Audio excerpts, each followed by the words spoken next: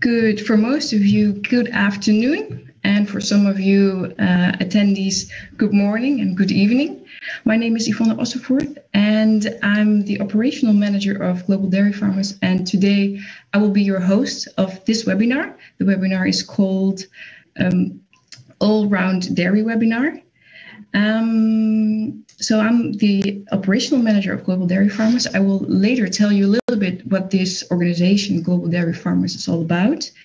And first of all, what I would like to say is I'm very honored to be your host for all you attendees, both now live as well as during the video during the 15 DAO trade show. So a webinar like this, all-round dairy webinar, it's a collaboration between FIF and GDF, and we are honored that we are partners. So I will go to the list of topics we're going to discuss today. So the topics are both visionary and practical. We have first the introduction about Global Dairy Farmers. Then we have Brenda Gia talk about the Nestlé's contribution to China dairy upgrading.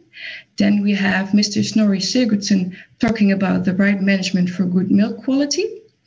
Then we have Mr. Ad van Velde talk about global dairy developments and the impact on running your farm. And I will introduce all the speakers more elaborately later on. And maybe all our speakers can shortly wave to the audience. Maybe Brenda, you first. Oh, and Snorri and Ad, yes, perfect. So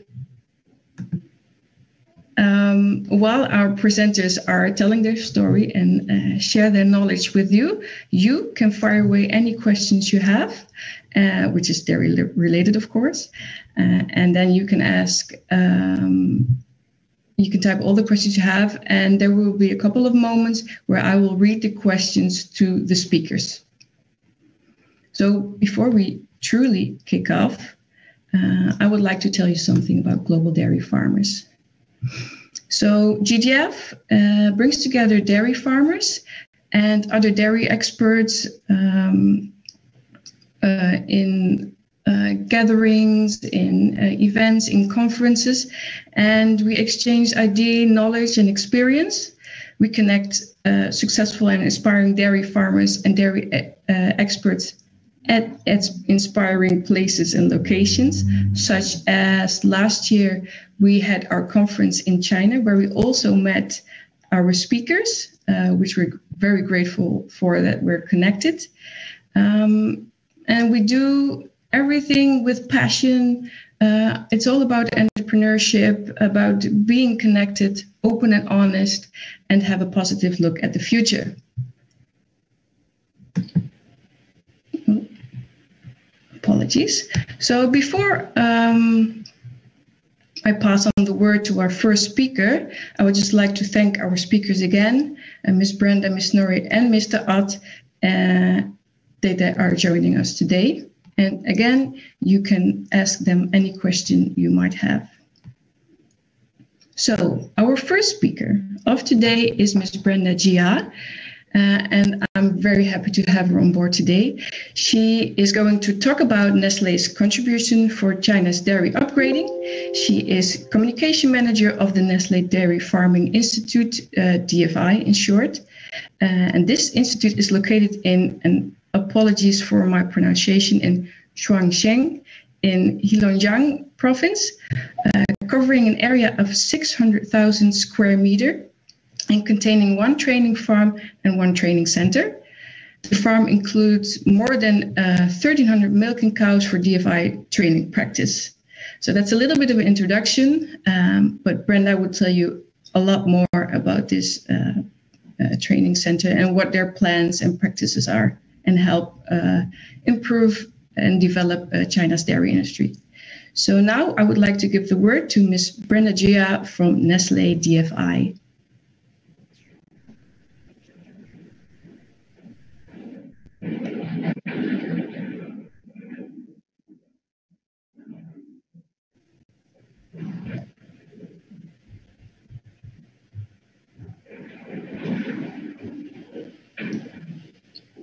Can you share your screen, Brenda? You stop. Please, you stop. Yeah.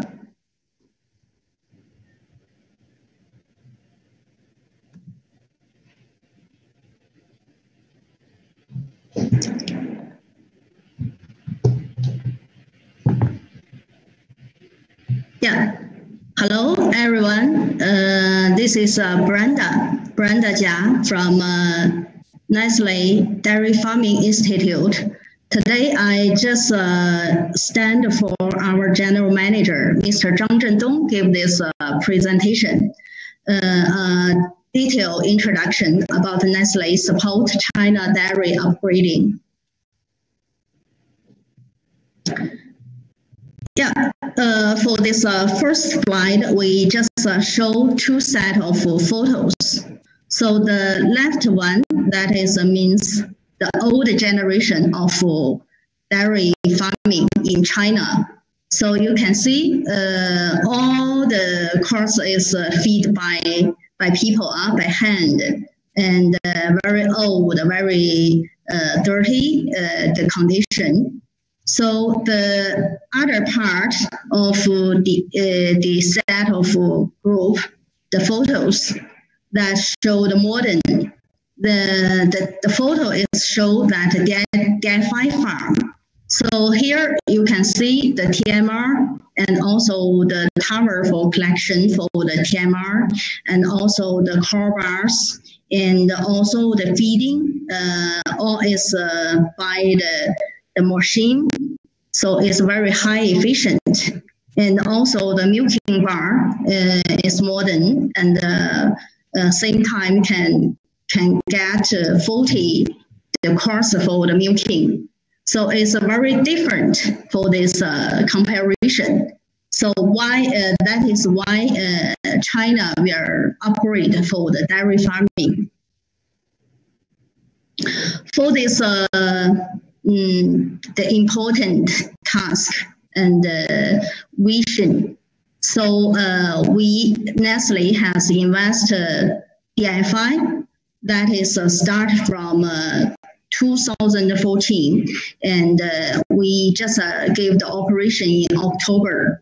So DFI is a platform that we have training for farm, and also we have business partners. So there also have the R&D projects, and we have cooperation with academic agriculture university, and also we have strong link with government. So later I will give the detailed introduction about these relations in next slide. So since DFI is built, this is a very new model in Nestle. So we have our vision to be recognized as China's leading center of competence for dairy farming. And we also have our mission to develop the future farm managers and professionals for the dairy industry. This is show what is DFI, that there is a lot of audience not come here. So we total have 600,000 square meters. There is a training center, just this round building. And there is a farm that we divided by calf error, lactation course, feeding error, heifer error, and also the milking color. So that is total now we have in DFI. DFI is very open, and also we use the win-win business. So we have cooperation with government to provide a very professional facility and also the training class for all dairy farming industry that's supported by the government. And also, GDF is a very advanced, comprehensive training facility. So we built a leading brand of in-depth collaborative training with association. And also we have cooperation with academic agriculture university, just like UW Wisconsin Medicine, that they gave the training for all the course in DFI, the basic training, and also the other agriculture universities to support on different area, just like training teacher, and also they designed a new course. So later, also there is a very detailed introduction about this part. And also we have a cooperation with dairy enterprise that we cooperate as business partners. They also give their high-end technical support for DFI farm operation, and also they support the training for the training course, and also other R&D projects. So this is covered different area for this cooperation. For DFI, there have three main business. One part is a training center. So we give a lot of training to train the talents in dairy. And we have farm. This farm, we give very strong support for the students have the practice in the farm. It's a very attractive and also practical. And we have more than 20 companies as DFI business partners. So this business partner is divided by gold, academic, bronze, and dairy business partner, and also the projects business partners. So they played a different role in DFI. Some is focused on the nutrition, some is focused on equipment, machine, and also the data. All is use their strong technical, so play the role in DFI. Except the enterprise, we also have two media business partners. One that gave the support for DFI promotion, because all the course we face to the market is open. So all is from China and abroad. So the training later will also have a detailed introduction. So for this agenda, we just gave three parts. The first one, we just give the introduction about cultivating outstanding talents in dairy farming. So for DFI training course, we divided by 4 levels. The first picture, you can see that there have a different level from level 1 to level 4. That is our basic training course design. All is designed by Wisconsin Medicine, the university. So all is a short-term training from 3 days to 1 month. And also the students we face to different level. Just an example, the level 1, that is from the farm, just basic employees. They have practical for this basic skills training. And the level 2, we focus on the supervisor, that the course gave 5 or 7 days training. That is focus on the key skill in the farms for the supervisor, like reproduction, milking, feeding something. And also the level 3, we focus on the high level in the farm, just like farm managers, financial managers, or our key technical managers. This course is 3 weeks that is focused on management and the key control and also the skills. The level 4 that focus on very different.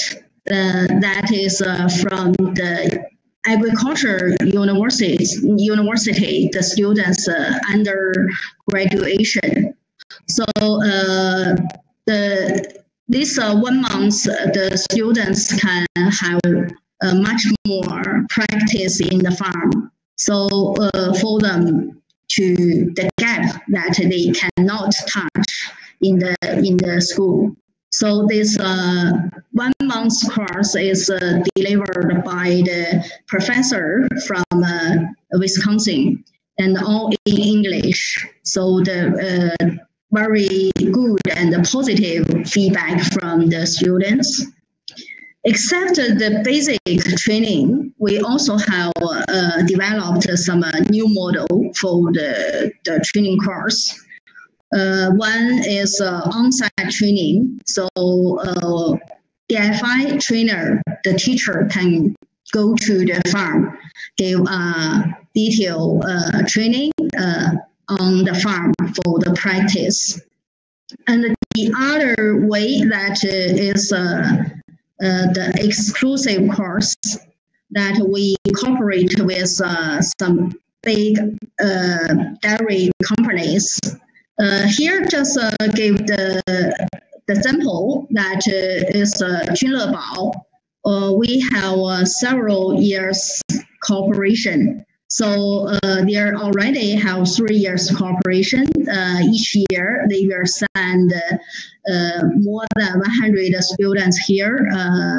We designed the course based on their requirement. So it's also very good feedback from the students. So for this year, there are also some new courses we will design for this company. And the last one that is online course, since the COVID-19 as this year, so we developed the online course this year. We cooperate with our gold and bronze business partners. So we just designed a different topic for this 2 hours online training, and also covered a lot of people from the dairy industry, and also get a very good result.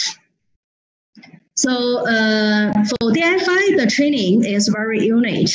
We have the classroom lecture, case study, farm practice, laboratory analysis, and also data management. So combine this, the different way practice is very useful and attractive and easy for students to get what they have learned during the training. Saying that is the course number. Since the start of DFI until now, until the end of 2019, we have delivered 260 courses, and also we have trained more than 11,000 students. So you can see that the pillar, the graph, they have shown each year we have different number from 991 in 2015 until last year. We already have 3,000, more than 3,000 students in DFI. So it's a big jump each year.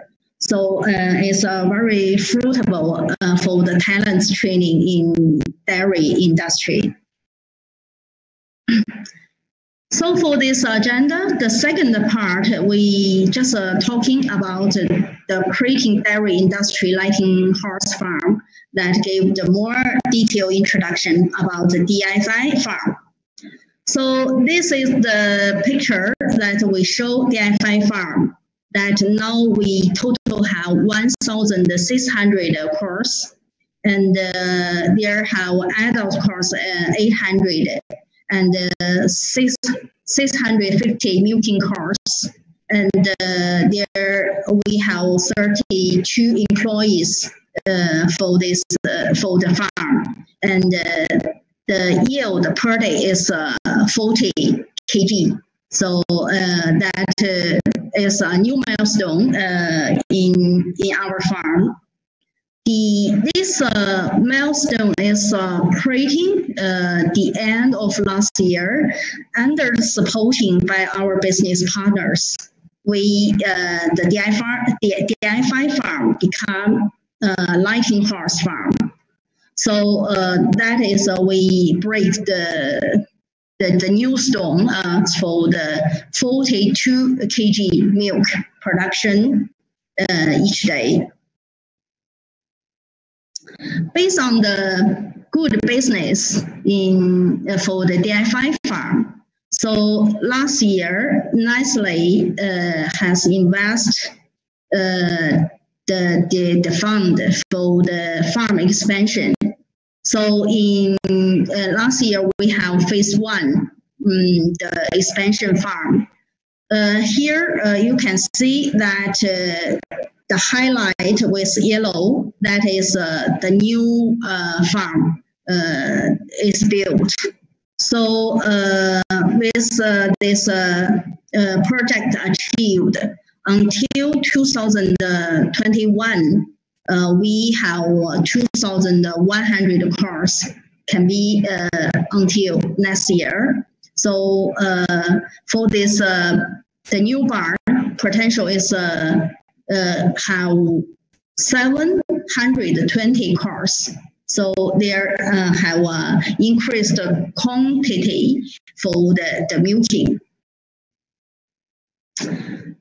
This set of photos show the milestone for the construction for the farm expansion. So we kick off the project last year, October 1st. Then nearly the end of the year, so the project is achieved in the end of last year very quickly. There has the milestone that column erection, top steel beam installation, the open bar construction that based on the original one, and also the sidewall plate installation. Also, the inside decoration work is achieved very successfully, even in tough conditions. Yeah, it's a very successful project. So this year, Nestle continue to invest to enlarge the expansion farm on phase 2. So this project we are achieved in 2 years. So this year we are finished the basic the work, and the next year we are finish all the projects. So the yellow part is the phase 2 construction. After the farm achieved for phase 2, that until 2024, the fresh milk will be 95 tons per day is a big achievement. So currently now we have 442 tons capacity per day. So that is a big achievement for the few years. Except the farm expansion. So for DI5, there is another very important project. That is a Green Competence Center. So this center will support local sustainable agriculture development in Heilongjiang and to improve the capacity of the entire value chain from farm to raw material. So this center is invested 10 million by Nestle this year. We have the plan. the ceremony will be held next week. We will celebrate this groundbreaking.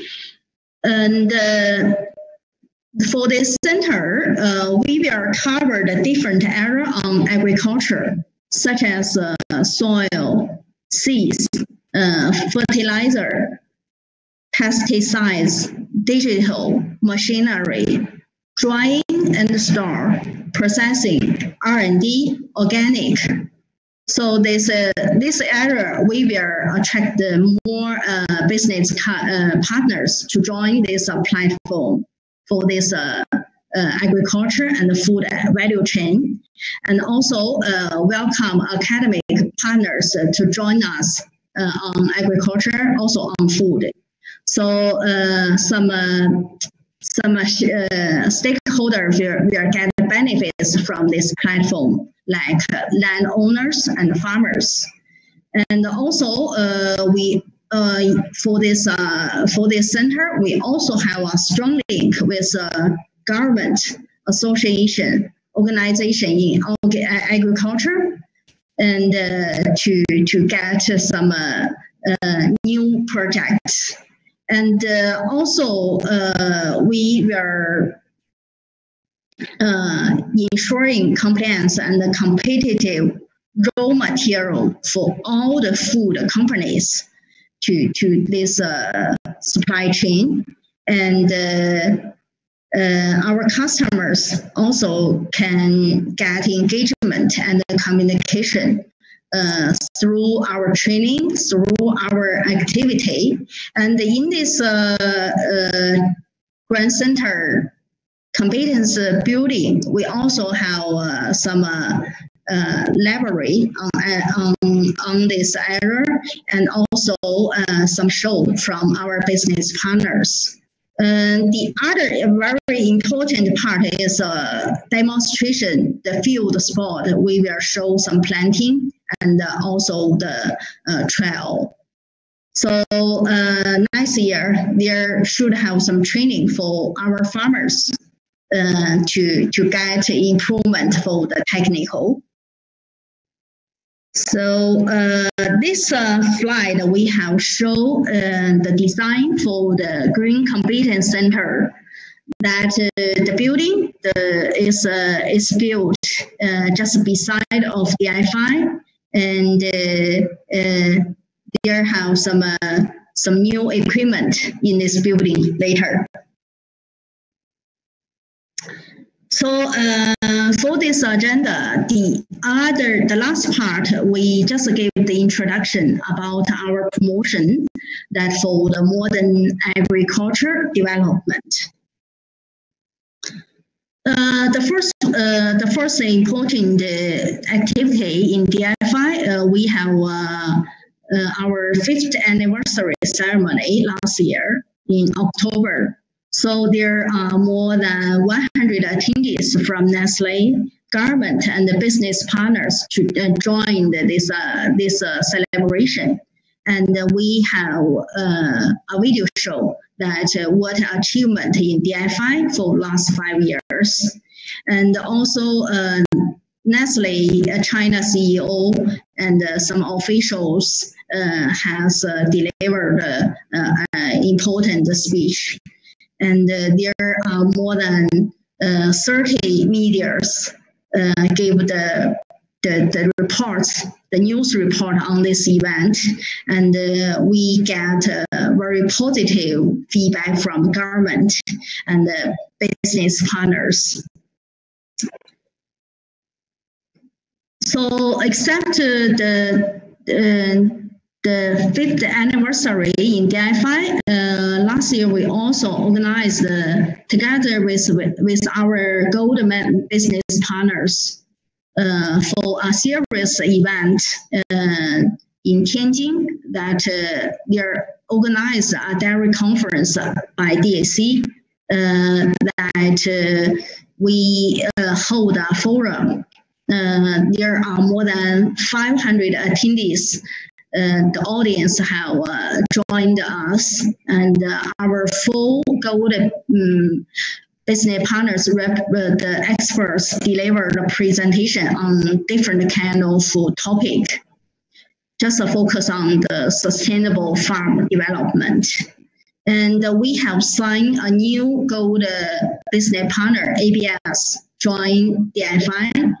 And we have a deep cooperation with Northeast Agriculture University, just on Dairy Research Center. There have more projects were developed here. So this event is promoted by China Dairy, Host 10, and the Dairy Time, and more attractive from the dairy industry. So in the evening, we have the dinner party together with our business partners and also our customers. Except these two activities, we also have a booth show on the dairy conference in Tianjin. There is a 135 square meters booth there to show DFI and our BPs. And more than 2,000 visitors there to negotiate cooperation and to know about the training and also the projects in DFI. Except the visitors, more than 100 farmers from Nestle Shuangcheng and Nestle Qingdao, they joined this activity to know more about the experience dairy technical. And also it's a very good opportunity to communicate with all the stakeholders. In Nestle, that CSV means creating shared value is the enterprise philosophy. So DFI as an important activity for CSV in Nestle, we have planned 7 the activities, CSV activities in DFI to support the image for the marketing image of Nestle. So last year we have joined China Dairy Public Interest event, gave the introduction about the DFI, and also we have some donation for the dairy. And also we have 2 project training for farmers on the manure management. And also each year, we just give the training for the future China dairy talents. So also on the health kids program, we have received students from Xingfu Tong school. The students have the knowledge on the nutrition. And also, last year we have received more than 300 students from Northeast Agriculture University for the farm practice. And also, the other 2 we have mentioned just now, that Tianjin Dairy Conference and also DFI, the 5th anniversary celebration. So for these 7 CSV activities, we have more than 2,000 people joined the activity, and very high positive feedback from the media and also the industry people. For DFI, we have DFI intensity. We just calculate since 2015 until each year. We just combined from the visitors and also event attendees and also the students make the number for each year for us to know what the condition that what have DFI the operation. So you can see that each year is increased for this number.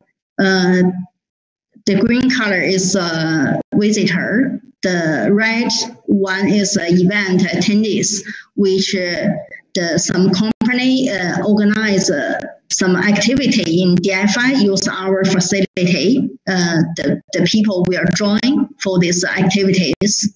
And also the last one, the blue one, is the training students from DFI. So in 2019, we total received 6,500 more than this number for the total people. And also more than 50 events in DFI and more than 2,500 participants for these activities. And we have received nearly 1,000 visitors. So 25% is from the university, government, and the really relevant institutions. It's very effective. For the future, DFI have its big plan. The first one, we continue to contribute to the competitiveness and the sustainability of the China dairy, give the training for the talents. And also we will become a competence center for nutrition cycle management. This part include greenhouse gas reduction, animal health, and disease management in close cooperation with our business partners, academic universities, and also the government. And also we will further expand the DFI farm for big farm, and the just now mentioned the Green Competence Center will continue enhance the development of the modern agriculture in Heilongjiang, in Shuangcheng, even in China. So that's all the short introduction about for the case of the time. I just gave the short introduction about the DFI. So here is the QR for official WeChat of DFI.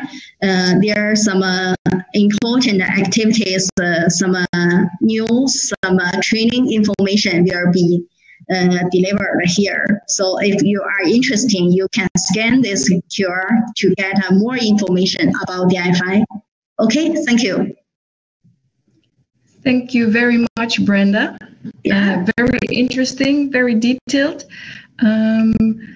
Before we go on to our next speaker, I would like to ask everyone to give a virtual applause to Brenda. So a little bit of this. Thank you. Thank you very much. And yeah, we visited your farm last year, and yeah, I must agree, very impressive. A lot of knowledge there. Thank you very much, Brenda. Yeah, okay. Welcome to DFI. There is every year there have big change. There we just to do more and more on farm, on dairy, and on the agriculture. Will give our contribution. Thank you. Thank you very much. Okay. Then I would like now to ask Mr. Snorri Sigurdsson to turn on his camera so I can properly introduce him. So the next topic we discuss is presented by this very knowledgeable gentleman. So Mr. Sigurdsson is the head of China-Denmark Milk Technology Cooperation Center, CDM-TCC, it's a mouthful, which is a joint venture between Arla Foods, Amba, and Mengyu Dairy. And besides that, he's an educated farmer, as I said before, and holds a master's degree in agronomy. He has over 20 years of work experience and has inspected over 2,200 dairy farms in 22 countries, and has been teaching on various related topics on dairy. We are happy to tell you that today he will share his knowledge on the right management for good milk quality with us. Go ahead, Mr. Sigurdsson. Thank you. Thank you. Well, I'm gonna share my screen with you here, and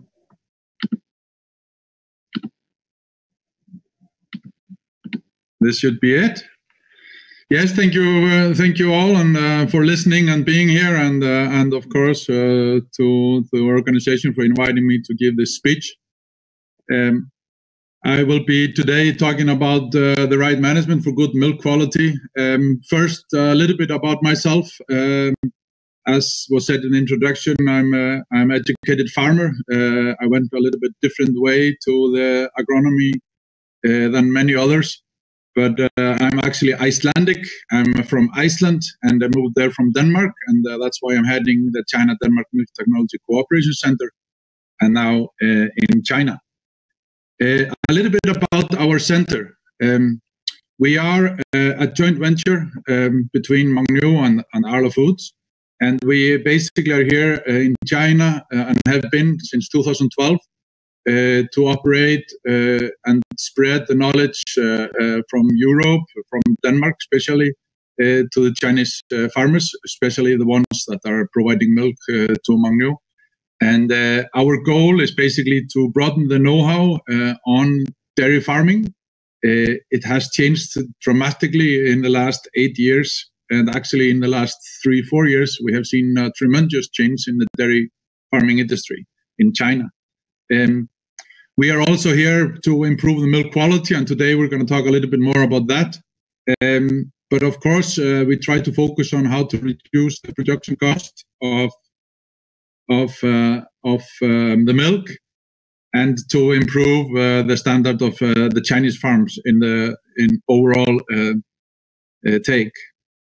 We have been focusing on higher efficiency of dairy cows. Maybe you know this, but the Danish dairy cows are one of the highest yielding cows in the world. The Holstein cows are yielding now 11 tons and 700 kilos of energy-corrected milk, which is close to the highest yielding cows of 12 tons in Israel. So the Danish farmers are very efficient, and the Danish cows are also very efficient. But of course, now in the times of Corona and problems, we have been also focusing on animal welfare and disease control, and that's also part of our job. We have, like the DFI, we have a WeChat page where we share all kinds of knowledge and videos.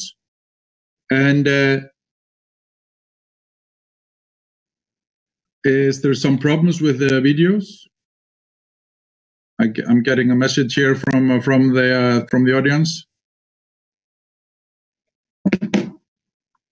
They are complaining about something here. Let's see.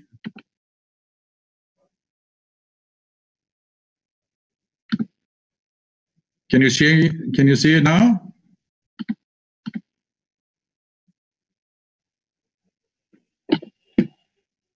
If you can speak, please. Yes, we can see you. You can see the PPT? Yeah. Sure. Yes, sure. as well. The connection here at the hotel. I'm in a quarantine, guys, so the connection here is actually quite slow. So maybe that's the reason. But what I wanted to say is that the organization has sharing all kinds of videos and teaching and training materials also, and it's for free and it's open for everybody. So feel free to either visit the homepage or the WeChat account. But let's talk about milk quality. Usually when we talk about milk quality, we have many different things in the milk that we look at. Most farmers in China only focus on somatic cell count and total bacterial count. But there are many other things like thermal resistant bacteria, freezing points of milk, acidity, anaerobic spores, free fatty acids or inhibitors, and we can actually name more. But today, because of the time shortness, we're only going to focus on the two big parts, which is the somatic cell count and the total bacterial count. Basically, with somatic cell count or mastitis, as it is indicator for it's all about good milking and clean cows. The cleaner your cows are, the cleaner the environment is, the less opportunities there are for inhibitors like bacteria to overlive and get into the cow. There are all kinds of things that have influence on the mastitis in the cows, as you probably know. It can be the milking machines, the climate, the housing, and the bedding, but it all comes down to management. We can make the cow stronger. We can make with genes or breeding operations. We can also get another breed or stronger cows in that way. We can use a lot of medicine, of course, which we never recommend. But with good management, we can see that we manage actually to get the somatic cell count and the frequency of mastitis down to reasonable levels. In the bigger farms in China, we are actually seeing somatic cell counts average in the bulk. That means in the tank, somewhere close to 100 or 110,000 on average on a yearly basis, which is very good. It's actually quite impressive. It's a little bit more difficult in the smaller farms, but the bigger farms have more possibilities to have good routine. But when we talk about somatic cell count in cows, basically we're talking about the teat end. This is a picture I borrowed from a colleague of ours in Denmark, where it basically is focusing on the teat end. If you can prevent the bacteria to get into the cow, you can basically prevent a lot of cases of mastitis. So it's all about keeping the teat end clean, keeping and protecting the cow's teat end, and in that way, trying to avoid the cow to get sick. You can use all kinds of things to do this, but we usually try to focus on two different timelines or time areas in the cow's life or cow's life cycle. We know that the cases of mastitis increase a lot right around drying off, and we know also they are vulnerable around calving. So these are the two points in the life of a cow or life cycle of a cow where we focus on, where we put in extra measures to make sure the cow gets does not get a mastitis.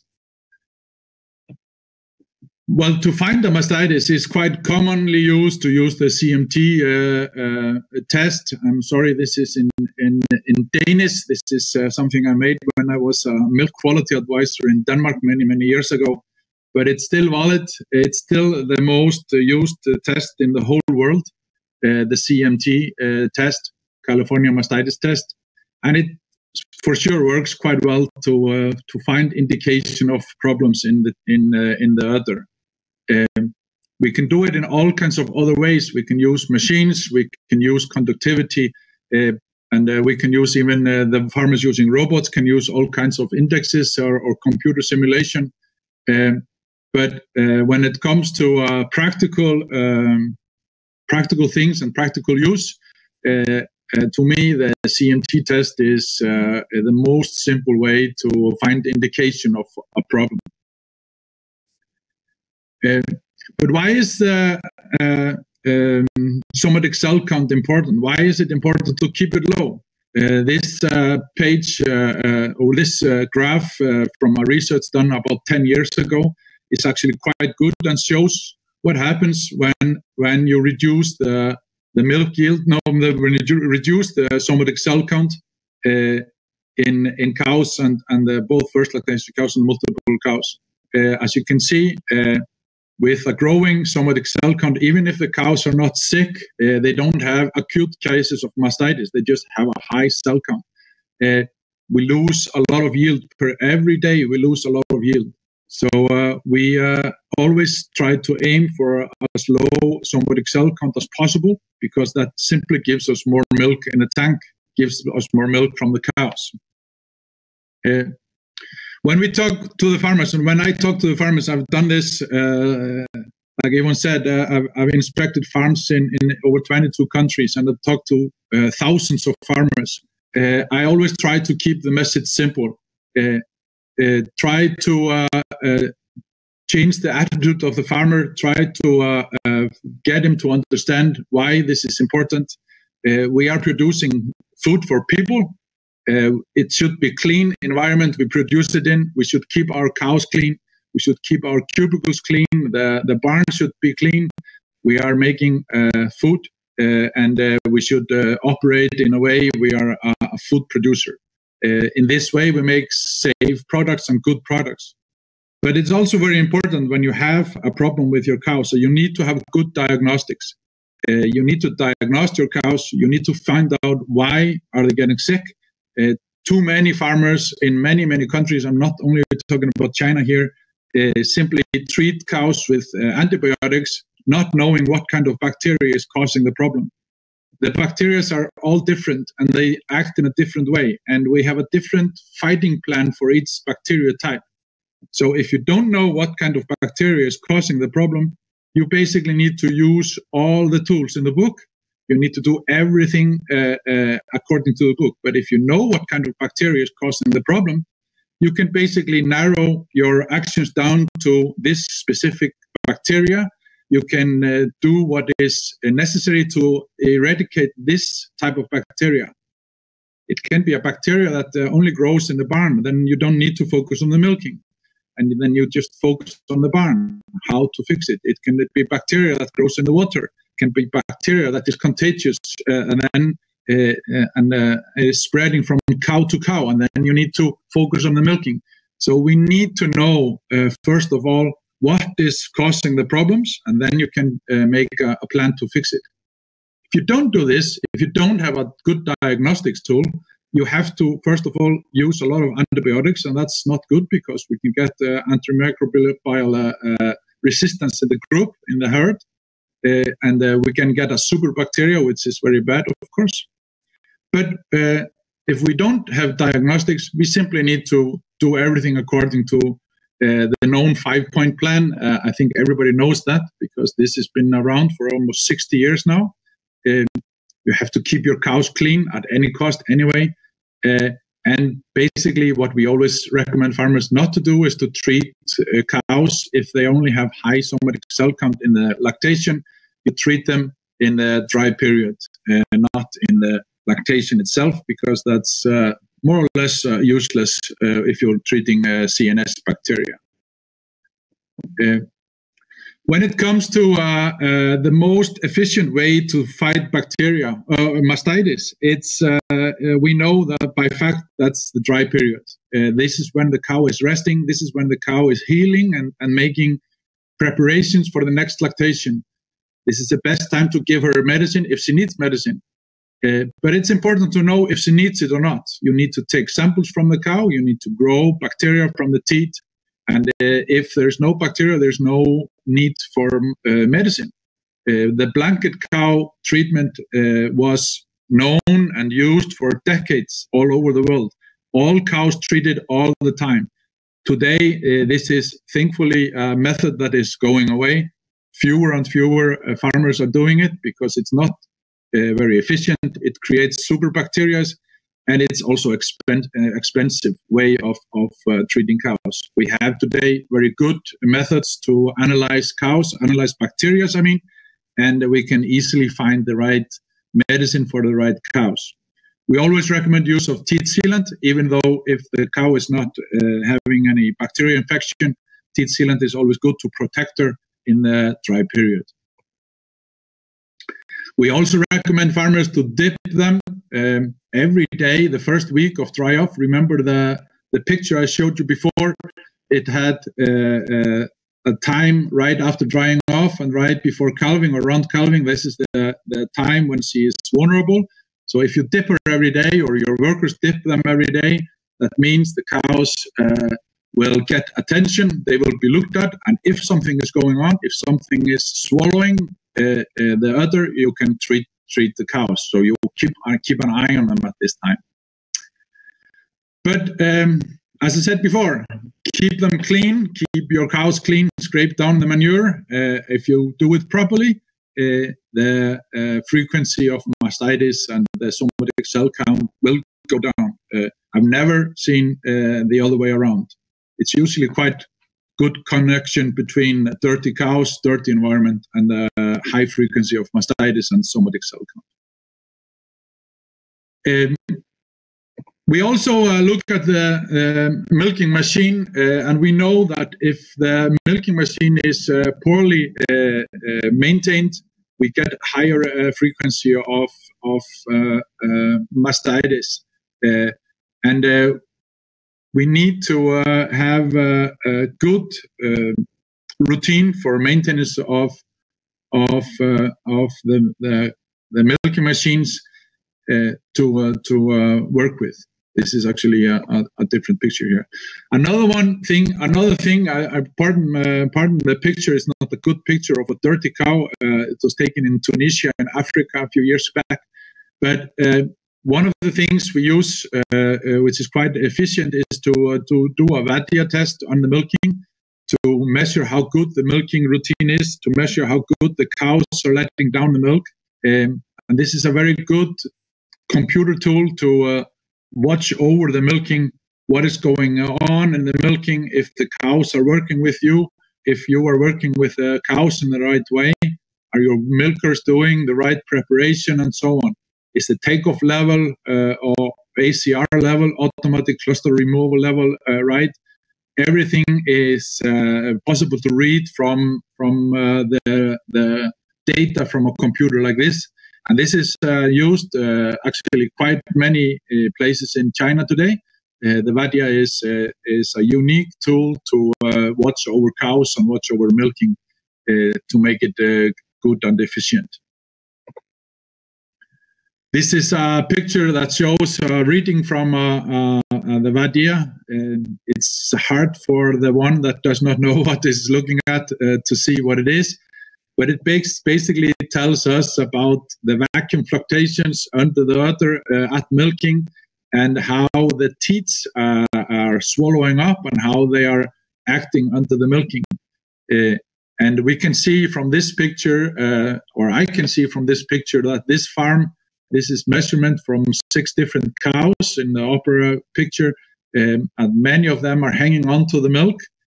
They are not letting down the milk properly. So this is an indication that the stimulation of the teat or teat end is not good at this farm. So a computer reading like this is essential when you're working with cows and working with mastitis and looking at the causes of mastitis. I want to talk a little bit about the TBC also. There are a lot of different bacteria that are counted inside the total bacteria count. This is the name, TBC.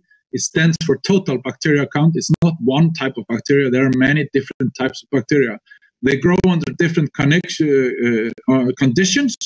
and they can spread in a different way. But those that are counted in the TBC in the machines have in common that they are not resistant to heat. They are quite easy to kill if you do a proper work. And what is a proper work? First of all, you need to have a good designed system.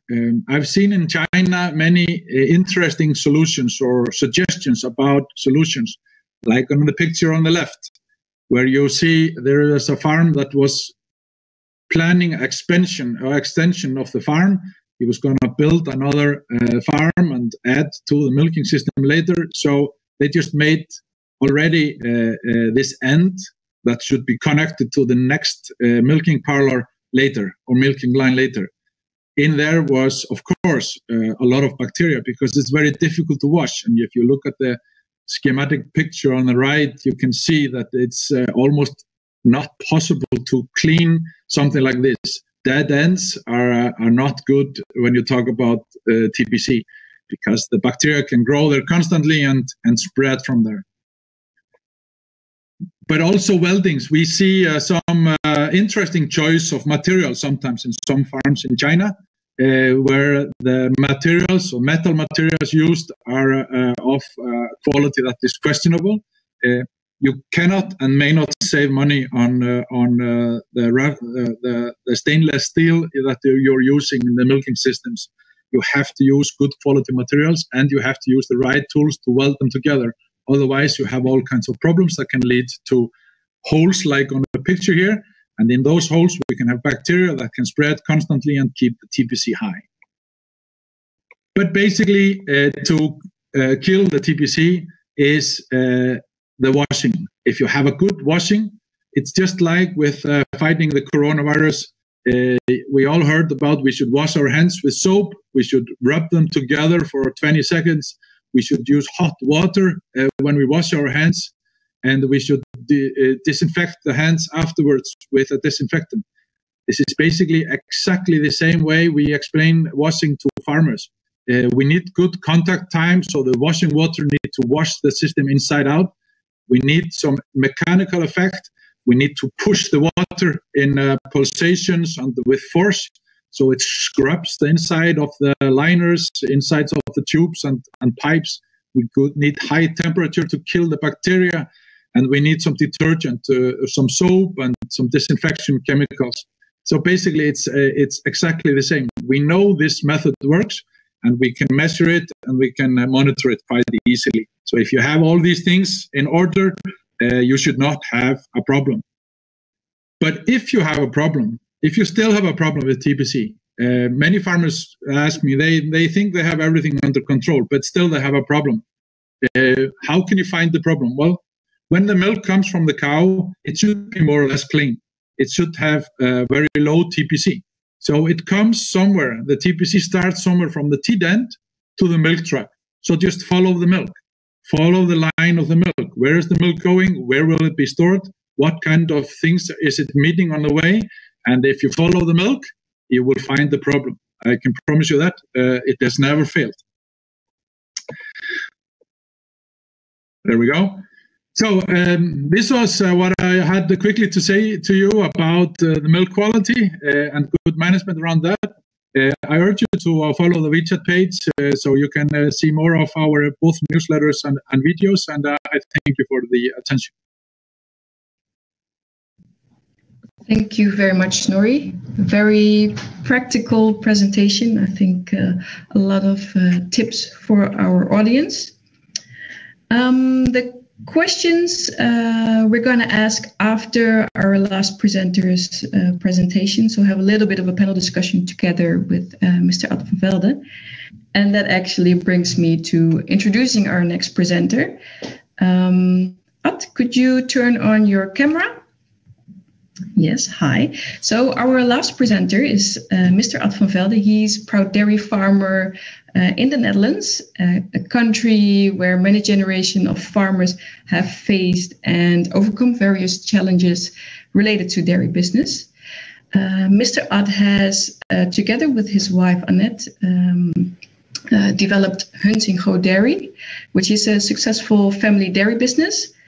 And it's in harmony with nature, where healthy cows live and have lived for many generations.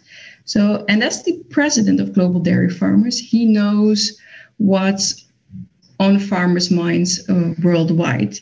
He's also involved with global projects, starting up dairy farms, improving them, optimizing them.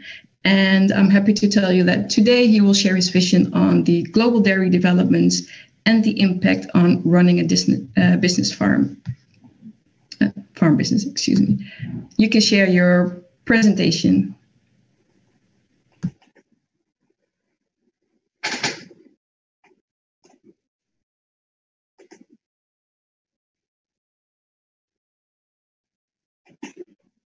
It's okay, Yvonne?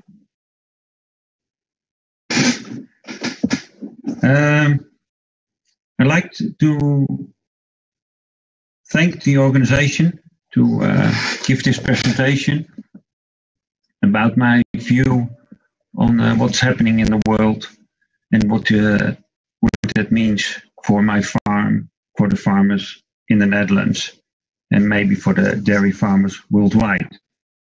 There's a lot of information on my presentation, and it is free for the organization to share everything. I'm always looking ahead. as a farmer, I'm always interested what is happening in the world. And it is one side, it's from my perspective as a farmer, and on the other side, it is from my perspective as president of Global Dairy Farmers. Last year, I visited China 3 times, and it's always impressive how to see how this country is developing. I try to give a helicopter view, what's happening in the world, what are the trends, what are interesting movements the coming decades. I always try to, already told you, I always try to make relationships, what's happening in the world, and what's happening on my farm. It's every day, it's a challenge for me to also run a successful and profitable dairy farm.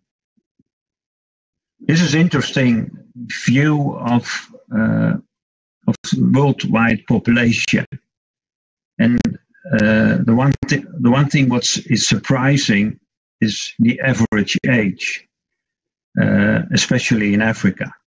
It's 18 years average. So that's if you compare it with the Netherlands, it gives a different dynamic for Africa, and also for the need of dairy, of the economic growth, and so on and so on. We are, in the Netherlands, we are an exporting country of dairy, and the African market is a very important market. And if you look like a slide like this, maybe it would be more and more important in the future. So it's also from importance for me as a dairy farmer. If you decide, it's also an interesting slide, if you decide the world in 4 parts where the people live, it is you get a crazy picture like this. In India and the countries around India, there lives 25% of the world's population, and even that will grow in the coming years. You can see that on this slide. You can see that especially countries in Africa, Nigeria, China will grow, India will grow. So we got in 2050, we get the total different situation in the world.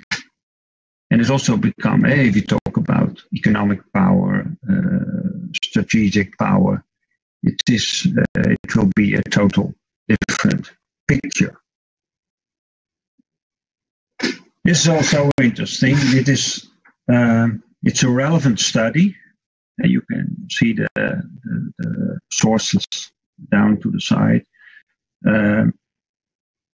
It's what's happening in the direction to 2030. There will be still a shortage of dairy products in Africa, in China, in Asia, and the producing country in the US, European Union, New Zealand, Australia. That position is, there is now a certain position, and that will not change, or maybe it will be becoming worse, or how do you call it, in 2027. This is about consumption trends. What you here see is the difference between countries, between regions, and how they eat the dairy. Is it processed or it's fresh? And we have in the Netherlands, we have in Europe, we have a certain tradition of cheese and other stuff, but you also have that in Pakistan or in India, where they have a total different market from fresh products. So that's right now the situation, and that will be the situation in the future. And of course, it's very interesting. I was in India last year. It's very interesting and impressive how they use dairy in their diet. The coming slides are all about reinventing milk. And now milk is compared to water, the price is compared to water. That's crazy. We have, as farmers, as industry, we have to change that, because it is you cannot compare milk, a great product as milk, with water. All these pictures are about this, and we need to have to do it together. Farmers, industry, maybe consumers as well. It's very important. It's quite a challenge. It's a challenge the coming years. Another thing what will be important, it is the environment, sustainability, and many other things. Like at our farm, we get a premium for grazing. We get a premium of our milk. We get a premium for reduction of antibiotics. Grazing cows outside, animal welfare, it is scored. Animal health, we have it scored. There is a score, and it are all premiums on the milk price. And I think I believe in that. I think that will be also the future in other countries, because the consumer in our country, the consumer is willing to pay for it. So that is already the next step, what consumers are making.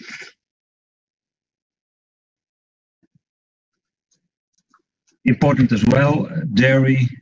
We have a lot of discussion about plant-based products and alternatives and vegans. And I think that will grow.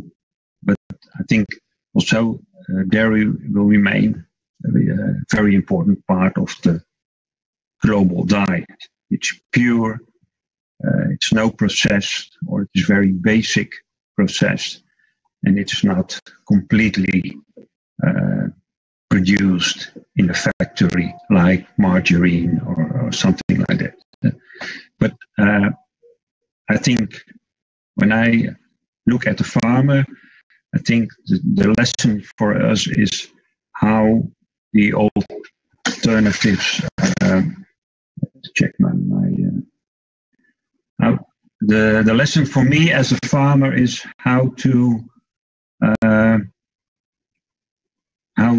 the alternatives, the plant-based dairies, how do they do the marketing and so on. That's something we can learn from that. China.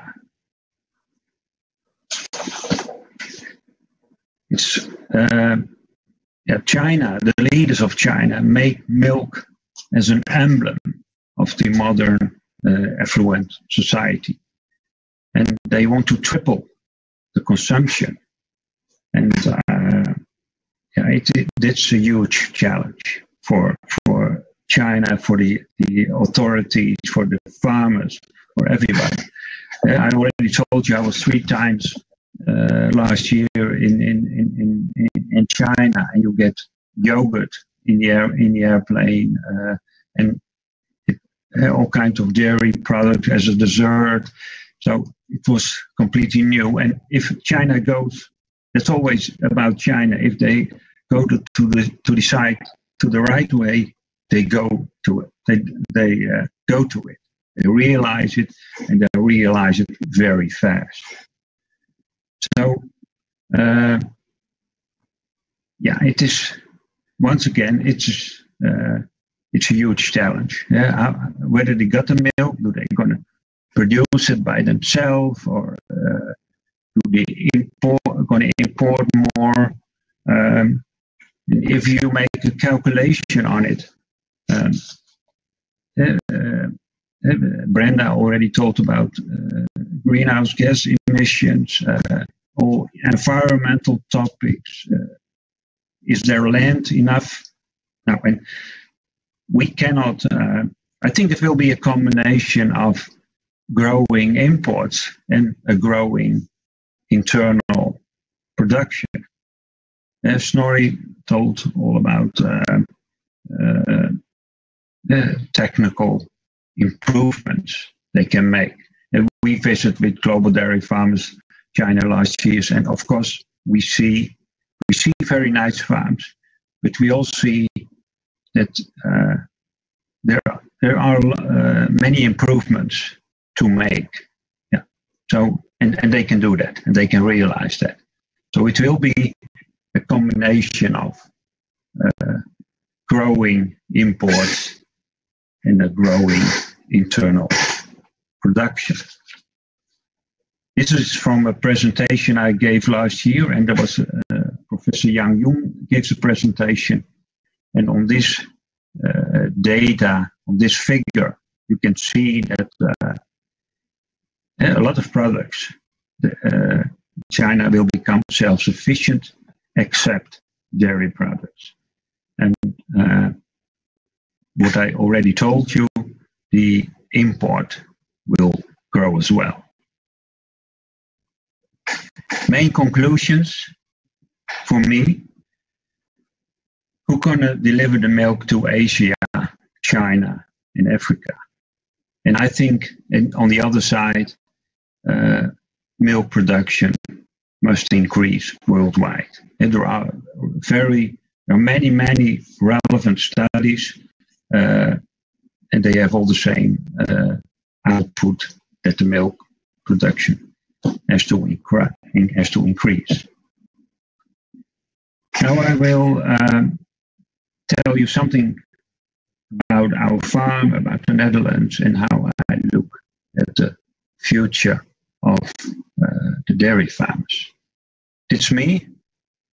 On the left side above, it was in India. It was a visit last year.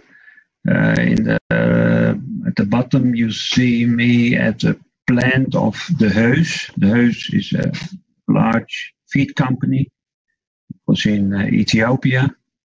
The Heus is also a partner of Global Dairy Farmers. And on the right side, you see me at a farm in Denmark. It is one of our very proud Global Dairy Farmers. Martijn, he lives in Denmark. Very ambitious young guy. This is our farm. I don't know if the movie will work, but we will see. I can hear it. Everybody? It's just 2 minutes, 1.5 minutes. It's in the northern part of the Netherlands. We're grazing the cows. Cows can choose inside, outside. We're milking with milking robots, 200 cows, 4 robots. It's a very scenic region. In the summer, I'm feeding fresh grass in the barn. And I already told you they can go outside, inside. They make their own decision.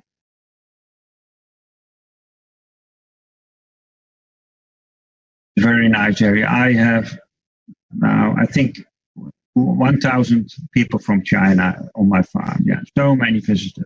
Yeah, and they're looking at our farm and they're looking at the cows, but they often look at the blue sky. So it's always surprising. I think the future. And what about the future of the dairy farmers? We are always at the end of the chain, and in general, it's dirty work, it's hard work, and small margins, not always profitable. And yeah, it was 20 years ago, it was 50 years ago, and I think maybe it will be in the future as well. What me surprised always is the difference in management. You see it in my region, you see it in countries, you see it worldwide. There are good farmers who are making money, and there are poor farmers who doesn't make money. And it's a movement, it's a trend. You see it everywhere. It is becoming important. Oh, it is important nowadays, tomorrow, yesterday. So it is, that's the challenge as a farmer. These are pictures from all GDF farmers. Matt Reed on the left side is from in Australia. It's a grazing farm, and on the right side above it is green fields in Indonesia. 3,000 cows.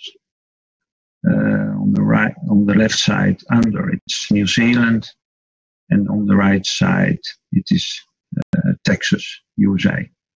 These are all GDF farms. I think how do we manage our farms in the future? I think we make a huge step the last 30 years in productivity, in quality of dairy products, cow comfort. It's huge, and I think in the coming 10 years, 20 years, it will be larger steps as well. And what you see, Snorri talked about production.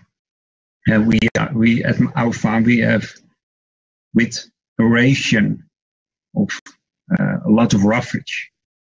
We have cows who are producing 60, 70 liters a day, and not just with concentrate, but with as much roughage as possible. Because I told you about premiums. In the Netherlands, we have a system that the much roughage you use in your ration of the cows, you get also a premium, because they tell you have to buy less soy from Argentina. We have to. That's a bit the story behind. So, and I think with genetics, with all the building, with new grass varieties, with new corn varieties, alfalfa, we will get a higher production as well. And the higher producing cow is more efficient in transforming feed to milk, and also more efficient in producing of greenhouse gases. These are two slides. This is what I mean about the difference in management. I already told you in the Netherlands, in Europe, these are in the bottom line. You see all countries, and I don't tell you all the details about this, but you can see the difference between the cost price of a good producing farm and the cost price of a bad producing farm. And that was 10 years ago the same, was 20 years ago the same, and that will be in the future as well. This is from European farms, and this is data from US. And it is not about the only numbers, but it's the same story. And even in Texas, you have farmers who make a lot of money, and his neighbor goes bankrupt. That's what's happening. What we about the cow, the future cow, I already told you, I think genetically, we will gonna do steps again. I know DSM, they are developing a feed that reduce the methane excretion in the ration. Merck improving vaccines, and with all other things. And that's a development that goes on, and that will help the dairy industry. Animal welfare, Snorri told you about, that is that will become important, more important as well. Carbon footprint, big data, precision farming. I think in Western countries, we already have very less antibiotic use. That will spread out all over the world because the consumers, they don't want that. And that will go on. Conclusions, and we have to strive to the highest standards. Everybody has to join, has to participate. The employees on the farm, the industry, consumers. It has to be teamwork.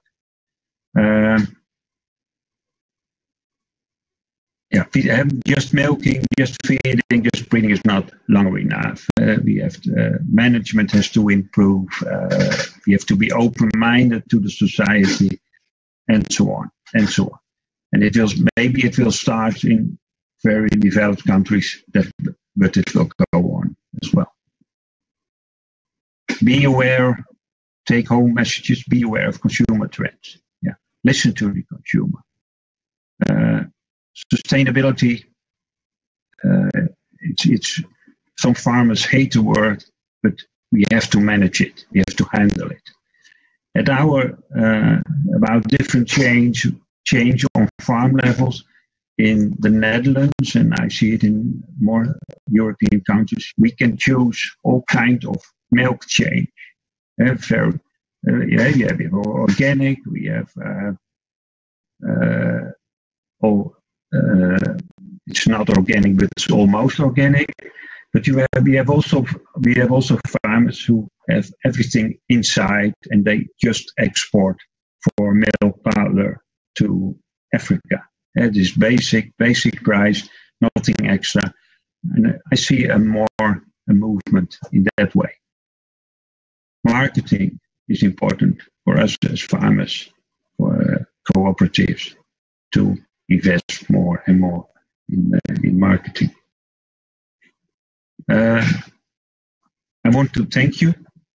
I think we do all the same job. We do it in China, they're producing milk. In the Netherlands, I'm milking cows every day on my farm. And all the GDF farmers, they have their own business. They have to make money every day.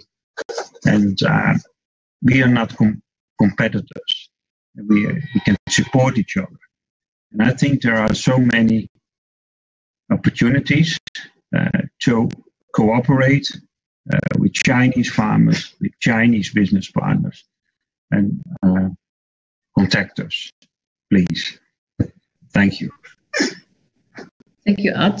I think those are very nice words to end your presentation with.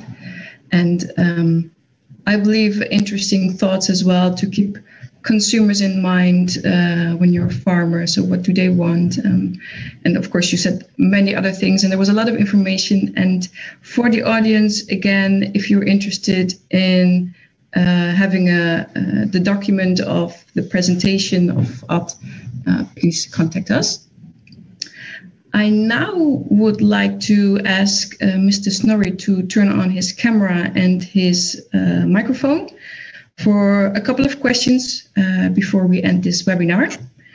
Again, thank you, both of you. Let's start with the first question. This question is for Snorri. So will there be large-scale transnational dairy farms, merger and acquisition, in the future in China? It's a good question. Yeah, for sure. Actually, today we have some multinational companies working across borders in Asia, and we have also some big Chinese companies like Modern Dairy and Fuyuan Farms that also are operating outside. And Fuyuan has some operation in the States. So we are seeing this already as a part of the big demand for more milk in China. The companies are reaching out, and other companies are also reaching in. So I'm quite confident that we will see more of those big companies operating many farms in different locations and different areas within China and also between the countries. Thank you very much, Snorri. Very clear answer.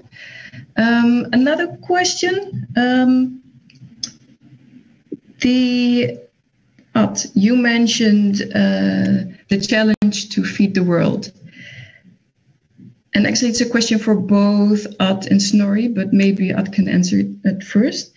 Do you believe to be able to feed the world, the population, we have to increase the number of cows?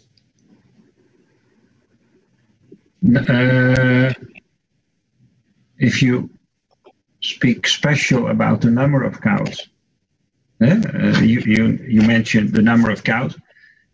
I don't think it's necessary. The scenarios for Europe are less cows, and maybe even if the milk production will become equal or maybe higher.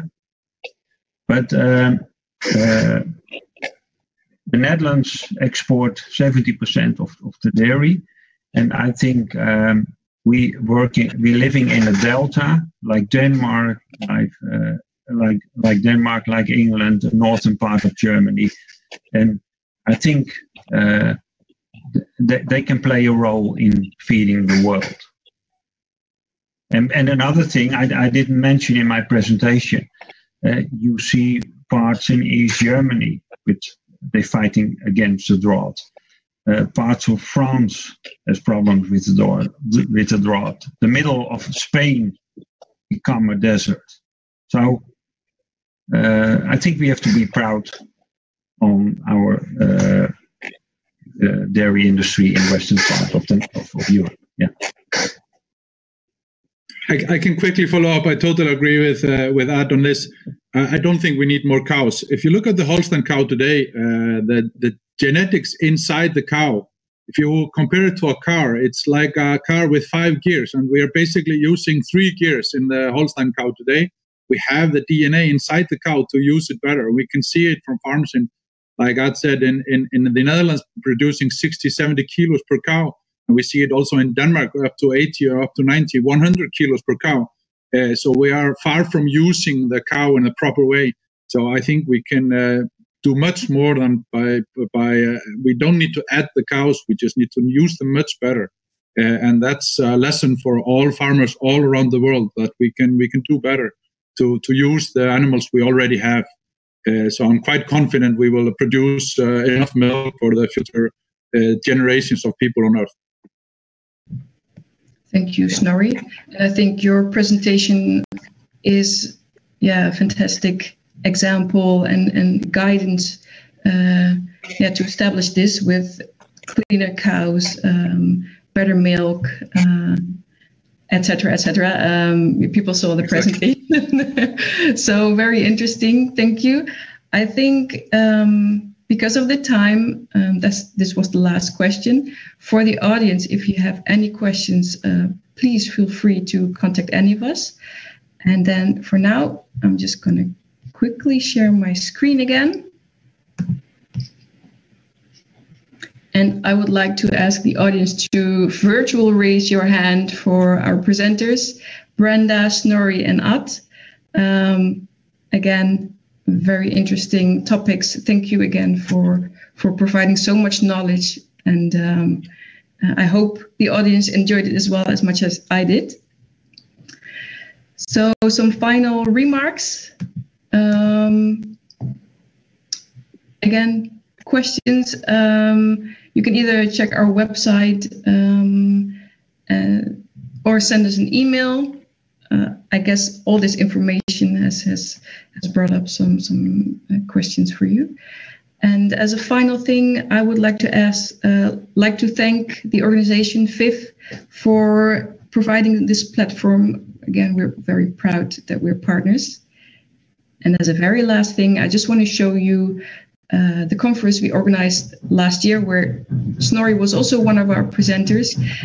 It was partially organized with East Rock in Beijing, China, together with Artex Born Solutions. And we're very proud of this congress and the future ones as well. So keep updated, and hopefully see you next time. And hopefully you'll all be joining at the trade show in a couple of weeks from FIF.